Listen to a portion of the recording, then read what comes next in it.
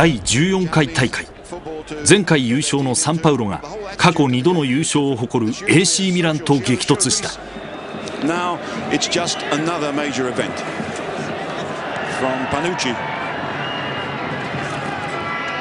Ronaldo wins. Doriva and Andre, he's under pressure from Donadoni, and again they're not finding it easy to get it clear. And here comes Massaro. 前半開始早々、ミランの攻撃、マッサーロの一撃がクロスバーを直撃する。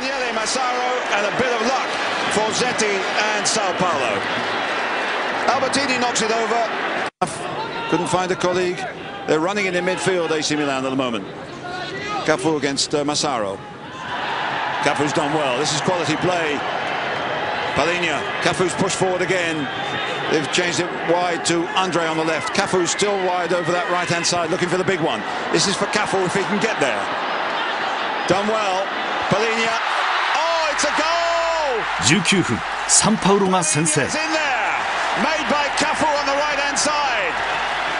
São Paulo has struck with オーバーラップしたカフーのセンタリングをパリーニャが合わせた。Tremendous strike. And what a run down the right-hand side by Cafu. Now forそして迎えた後半。As the big long one comes in with Panucci in there. No, he didn't get it. Desai knocks it back in again. It's a difficult one as Massaro gets in. 48分、ミランがマッサーロのゴールで同点とする。And Massaro swooped and it's 1-1. 一度はクリアされたボールをデサイが前方へフィード。落下地点にマッサーロが飛び込んだ。Because they should have got that clear. Zeti should surely have come for that. As Desai knocked that back in for AC Milan, includes at the moment Van Basten, Boban, Laudrup, Carbone, Simone. Let's hang on for a moment as Leonardo gets down the left-hand side. It's a good one. It's there. 59分、サンパウロが再び引き離す。決めたのはトニーニョ・セレーゾ。Just as Milan were getting a firm grip on this game, Rossi concedes a second. レオナルドが左サイドを突破。そのセンタリングにトニーニョ・セレーゾが右足で合わせた。サンパウロは64分、期待のジュニーニョを投入する。Juninho who comes on, Palinha who scored infringement on Donadoni before that by Cafu.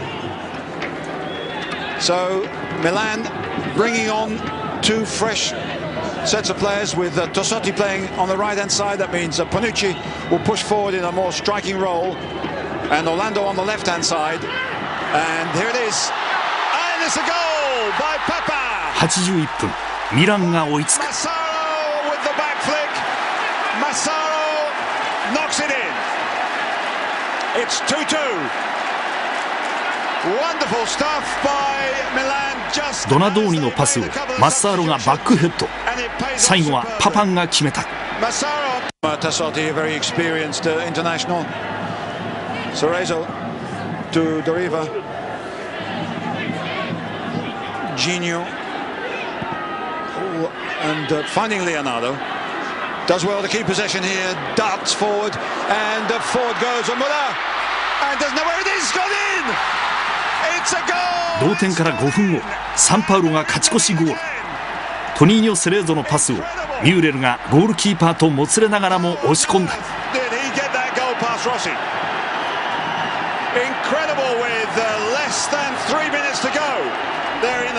3対2、サンパウロの勝利。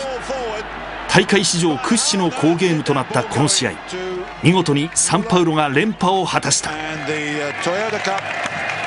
Goes to Cerezo, and here they all are in the jubilant mood. São Paulo